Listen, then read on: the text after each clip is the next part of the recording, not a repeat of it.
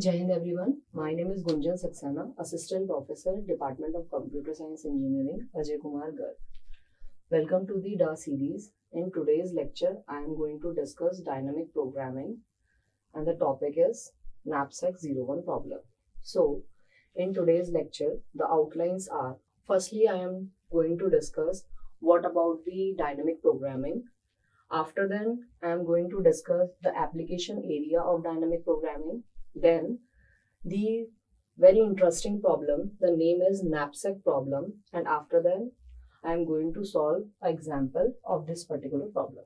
So let's start. So basically, what is the dynamic programming? Dynamic programming is a technique in which technique we are going to subdivide a huge problem, and then the subdivided portions, or we can say the part of the problem, we are going to solve. And the solution of these particular sub-problems are going to be stored in the table. And these particular sub-problem solutions are further used in future purpose. So what is the definition said? A dynamic programming is a general algorithm design technique for solving the problem, which is defined by the Richard Wellman to solve the optimization problem. This is the recurrence relation problem with the overlapping sub-problems. Here, the meaning of dynamic word is which is changeable or which we can change. And the means of programming here, this is not a computer programming. Basically, this is the planning. So, the meaning of dynamic programming is the changeable movement according to the planning. So what is the main idea behind this dynamic programming? Here, a setup, a recurrence relating a solution of a larger instance to solve the larger problem in the smaller instances. Solve smaller instances one, after then record the solution in the particular table and extract this solution to the initiate the instant from the table in the future when we are required. So, in last video, I also discussed about the divide and conquer. In this method, we also do the subdivision of the larger problem and solve the sub-problems as a whole. And after that, we are going to conquer these particular problems. But what is the difference between dynamic programming and the divide and conquer approaches? Basically, in divide and conquer, we are going to solve these problems in insufficient manner because the same common sub-problem have to be solved many times. So it is not so much efficient. But in case of dynamic programming, what we are doing, actually we are just doing the sub part of the huge amount of problem in the sub problem, and we solve these particular sub parts and save these answers in the table. And what we are doing, if similar type of problem are coming in future, then we are not going to solve again and again. We are just taking from the result from the table, and that is why we are saying the dynamic programming is more efficient as compared to divide and conquer technique. So what are the different elements which are going to be used in dynamic programming? There are several elements, or we can say the several characteristics are there. Number one, simple subproblem. Basically, we should be able to break the original problem in the smaller subproblem that we have a same structure. So we can say the subparts of the huge amount of problem is always follow the same structure. And then the optimal substructure of the problem. The optimal solution of the problem contained within the optimal solution of its subproblem. The last one is overlapping subproblem. There are existing some places where we solve the same subproblem more than once. So what are the application areas? Some application areas are there like knapsack problem, which we are going to be discussing in this video.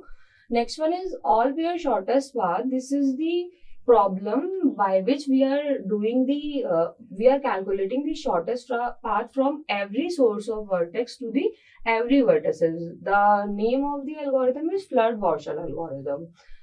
And third one is resource allocation problem. Fourth one is matrix chain multiplication. Many more are there like longest sequence, subsequences problem, etc. So in this lecture, we are going to discuss the knapsack problem. What is the knapsack? As the name suggests, knapsack is just like a container or a bag. This bag having their own capacity. In this particular bag, if any thief, suppose a scenario, a thief wants to store some objects from any store, from any house, and he is having their own knapsack with the own capacity, then what is the criteria, what is the way he can put the different object with the different values, then we get the maximum profit. So there are two versions of this particular problem. What are that? This one is 0-1 knapsack problem and second one is the fractional knapsack problem. So it is the invisible. You can either take a item completely or not, which is called as dynamic programming. But a item is divisible. If the space is less, then you can get the fractional part of the particular item, which is called as greedy algorithm. So this is the picturization. There is a knapsack and these are the different objects. Suppose this bag having a capacity of 20 kg and there are different modules. So how I can decide which particular object I am going to be pick to get the maximum profit? So this is the so-called definition. The goal is maximize the value of the knapsack that can hold the most of W units worth of the goods from the list item 0 to nth item. So in knapsack problem, basically in 0-1 knapsack problem, there is a set S of n elements with each elements having a particular weight of the value and the benefit of the value. What is the goal? Goal is to choose the item with the maximum total benefit but the weight of most W, which is the knapsack weight. So here, why we can say the greedy approaches fail? Why we are not applying the greedy approach on 0-1 knapsack? Basically in 0-1 knapsack, what is the main concept behind this? Either we are taking the complete element and we drop it. So 0 is we are dropping the element. 1 is what? We are picking that particular element. And what the greedy said? Greedy said we are just calculating the profit by weight ratio and we are calculating the table in decreasing order.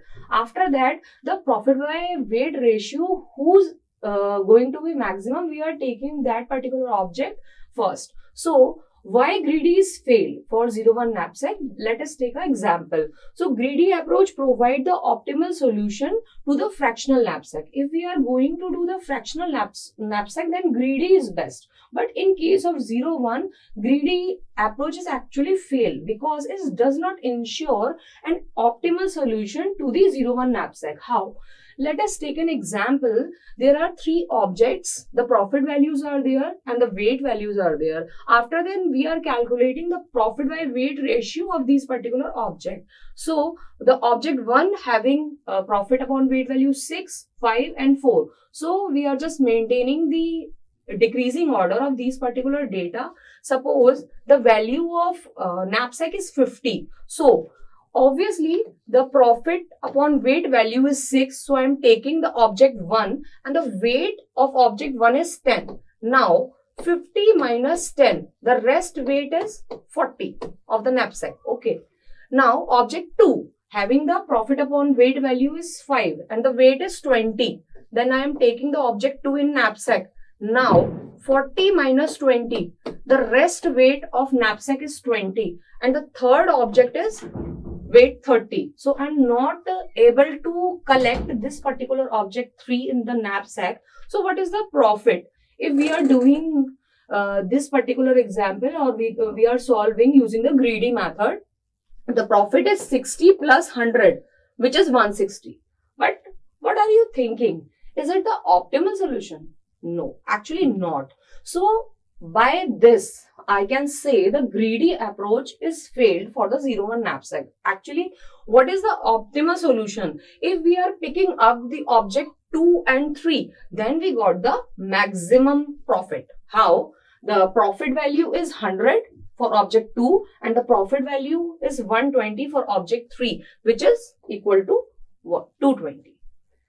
So by this example, I can say the greedy approach is failed for knapsack 01. So what is the knapsack 01? Let us take this example. There are 3 objects. As we know, the what we can say for the 3 objects, there are these particular tries. What are that? If we are going to take no one object, or we can say I take only object number 3, object number 2, object number 2 or 3. These are the particular combination. So this particular object 1 and object 3, if we are taking from this table, then we got the optimal solution. So this is the phenomena for 3 object. Suppose we have n object like 1, 2, 3 up to n. For all the n object, I have a option. We are going to take object number 1. Maybe we are not taking, maybe I am taking. So every element have two choice. Nth element 2 choice. So we can say the complexity of this particular problem is 2 to the power n. So this is the exponential power. So this is the analysis of this particular 01 knapsack. Now we are going to solve a particular example, then we get a more clarity. Okay. So I am taking an example. In this particular example, there are 4 objects. The profit values are there and the weight values are there. What is the actual phenomena, or we can say what is the actual working of this particular knapsack? The knapsack 01 says in the dynamic programming, there are formula based. These are the 3 formulas. Suppose this is KS, this is called as knapsack function. Here the number of objects, are 4, W, which is the knapsack capacity. So n, W is equals to, when it will becomes a 0, when if there is no object, suppose we don't have any object, then obviously the knapsack value, the profit value is obviously 0, because I'm not going to pick any object because there is no object. So, or W equals to 0. Suppose the knapsack having a 0 capacity. If we are having a knapsack, if there is a no capacity to put the particular object, then the profit of this particular point becomes 0. Okay. What is the second situation? The second situation is, suppose a particular object we are getting to put, the weight of this particular object is larger than the capacity of the knapsack. Then we are not going to put that particular element and just we are going to a next element. So in when we are going to the next element, the number of object is obviously minus, and I am not putting that particular element in the knapsack. So the weight is remains same, W.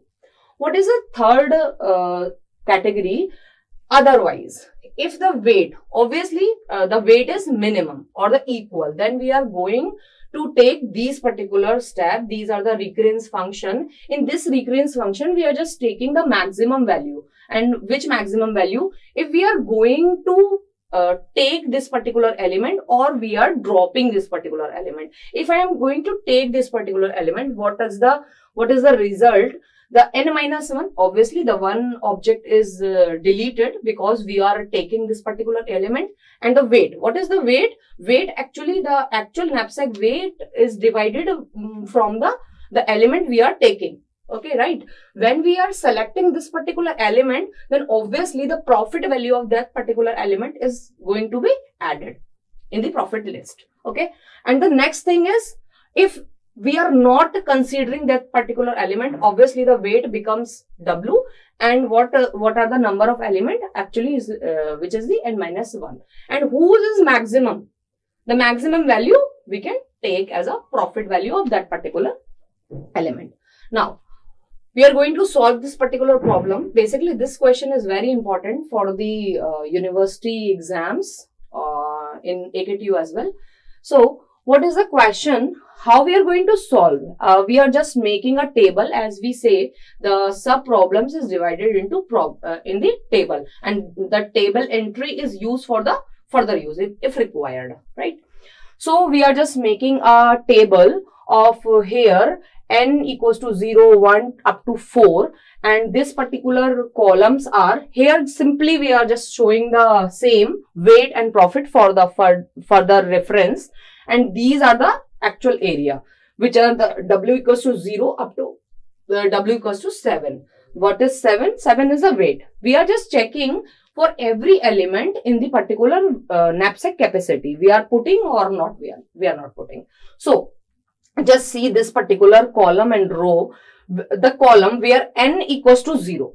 The row, basically this is the row where the value of n is 0, and this particular column where the value of W equals to 0. Just go through the first step, which said if n equals to 0 and the W equals to 0, we are just putting what? We are just putting 0 over the here. Okay.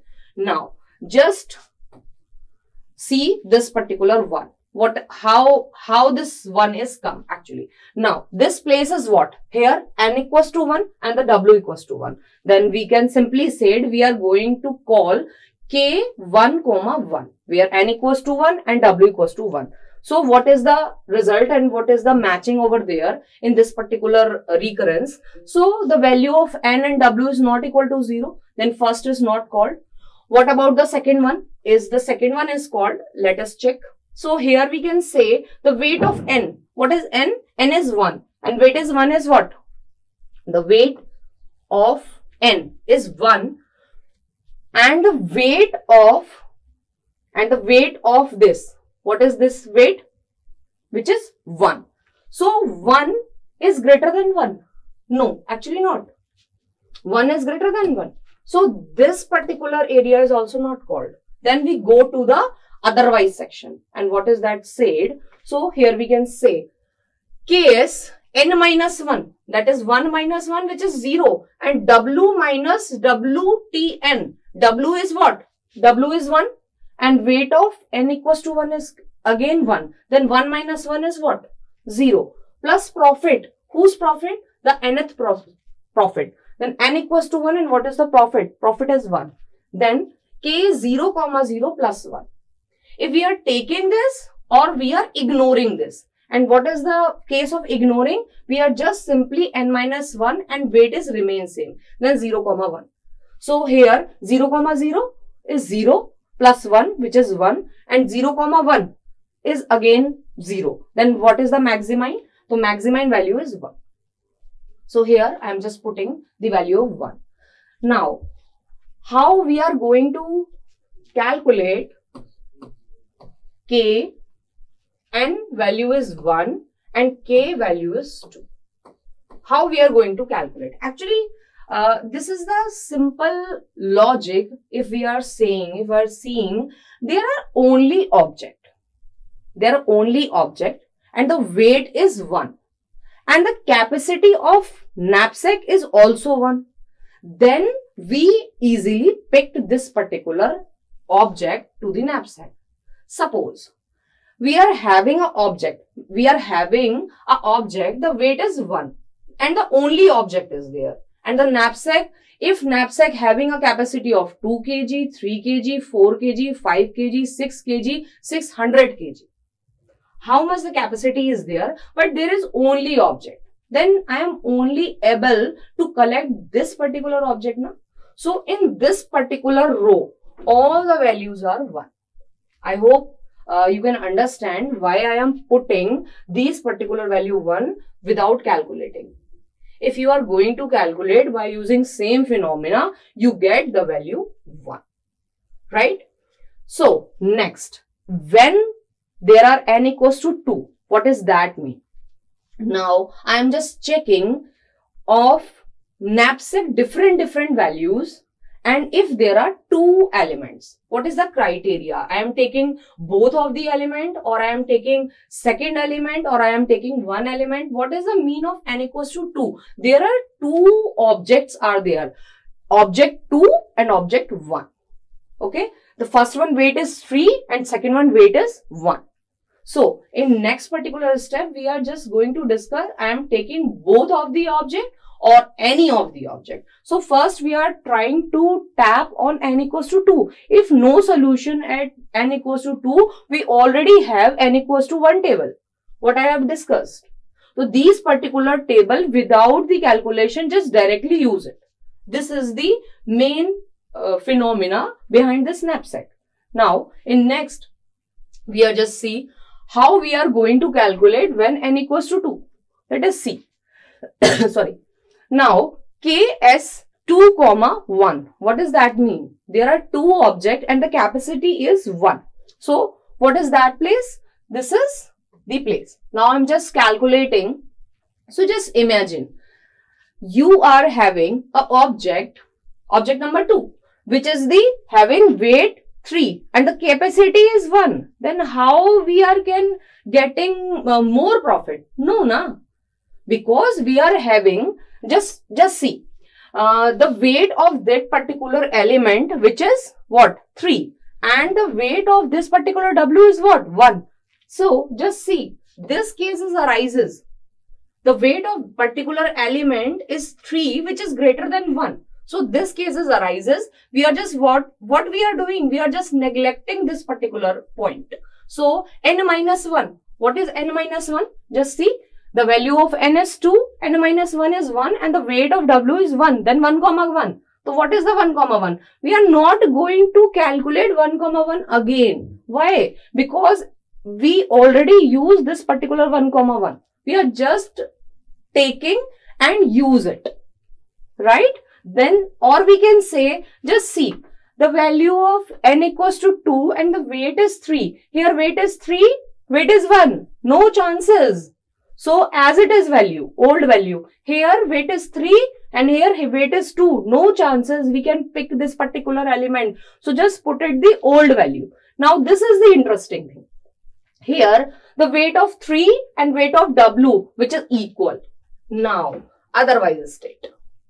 Let us see. This is very interesting. Now, here KS1. How the 1 is n minus 1? So, 2 minus 1, which is 1. Now, how becomes 0? Just check. W minus WTN. So, what is W? W is 3. WTN what is? 3. 3 minus 3 is 0. So, knapsack 1 comma 0 plus what is the profit? The profit of this particular element is 4. So, K1 comma 0 plus 4 or K1 comma 3. If I am not taking, then n minus 1 and the W weight is the same weight, which is 3. So, which is maximum? The maximum value is this one. So, K2 comma 3, 2 comma 3 becomes 4. Right? Next, which is more interesting. See, here K2 comma 4. What is 2 comma 4? The weight is 3 and the weight is 4. Actually, right? Then see, Ks equals to 1 comma 4 plus 4. The value is K1 comma 1 is 1 and 4 is 5. The value is 5. Again, here the weight is 3. See, here we are taking element number 2 and element number 4. What is the capacity of element number 2? Which is 3. What is the capacity of element number 1? Which is 1. So, 3 plus 1, the maximum object having the 4 capacity. Then, we are having an object, the capacity 4. Now, if you maximize the capacity of knapsack up to 1000 or more than, so much capacity are there, but if we are having an object only a capacity 4, then the every value is same as. So, we just putting without calculating the value 5. Right? So, I believe by using these particular criteria, you are able to complete this particular table. If you have any problem just calculating these particular problem, you just text me, I will solve it. Right? So, what is the next? What is next we have to do after completing this particular table? We are just calculating this particular space having the final result actually. So I've already said this is the top to bottom to top approach. So we are just solving the huge amount of problem in sub problem, and after then reaching the particular solution, the overall solution. Now just how to check which element is going to be take. So this is the 9. Just checking out this particular 9 is already available in the above row or not. So just check. Yes, 9 is available. That means this 9 is not come by using the element number 4. We are just simply write down 0 at down the 4. 0 means is what? We are not picking up the element number 4. So we can say this particular n equals to 4 is not taken. Right? Now, see, it's as the above row, the 9 is available. No, 9 is not available. That means this maximized 9 becomes the element number 3. So, what we are saying, we are just picking up this particular element, which is the n equals to 3, or we can say object number 3. So, I put it down 1. Right? So, 9 minus 5. What is 5? Actually, the third element. What is the profit of third element? Which is 5. Now, the total profit is 9. 9 minus 5, we rest only a 4 profit. Next, just see in the above line, where is the 4? So, is there any 4? Yes, 4 is there. Okay. Again, check this 4 in the above row. A 4 is there. Just check the above row. No, 4 is not there. So, what we are saying, what we are thinking, this particular 4 comes, this 4 profit comes with the element of n equals to 2. So, just we are picking up 3 as well as 2. So, 2 is also select. Okay. Then, I am just putting the 1. Now, 4 profit is rest. Then, 4 minus 4, which becomes 0. Just check it out. The 0 is there? No. No. 0 is not there. So, n equals to 1, not taking. Right? Then above. Above, yes, 0 is there, and this is the 0th row. When we are just reaching with the same value, obviously the value is 0 at the 0th row, the process is going to be stopped. So, just check it out. The 1 is 0. I am not taking 1, 2. I'm just going to take the second element. Third, I'm just going to take the third element as well, and fourth is not taken. So, the solution of this particular problem, we are just picking up the element number 2 and element number 3 to get the maximum profit. So, what is the maximum profit? The maximum profit is 5 plus 4, which is 9, which is already shown there. So, this is the main phenomena, main criteria how we are going to solve this particular knapsack. So, I am just sum up the today's lecture. In today's lecture, just we are picking up the technique, which is the divide and conquer, which is the dynamic programming technique, and just give a simple difference between a divide and conquer approach.